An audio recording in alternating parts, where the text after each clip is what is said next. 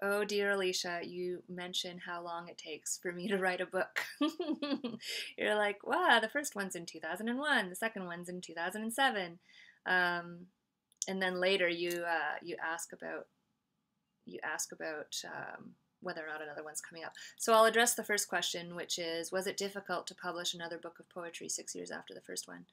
Um, some sort of and sort of not. I mean, it was difficult for me to write while I was working in some ways. I've always had to work. It's not like you sit down and have a big block of time to just be a poet. You have to be a poet while you're feeding yourself and paying your rent, right? So there was that. Um, and I was learning. I still feel like I'm learning. Like maybe now my pace will increase a little bit. I don't know.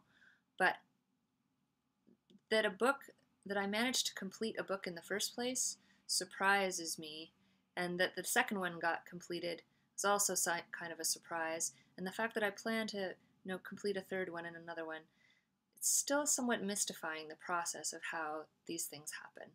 Um, Obviously, I sit down and write, and I eventually put something together. Time flies, and yeah, I mean, I've written a dissertation over the past 5 years.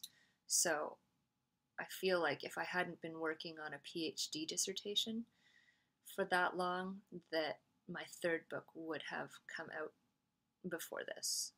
So yeah, there was a bit of an issue, or not an issue, but a bit of a delay because my second book does some things differently than my first book. And uh, the folks who were happy to publish my first book might not have been as into what I was doing in my second book.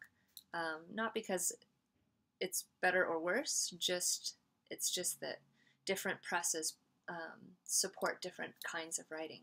And so with my second book, I kind of pushed the edge of what my publisher usually does. So we will see if my publisher is interested in my third book. I'm kind of thinking they won't be because it's even more what we call experimental.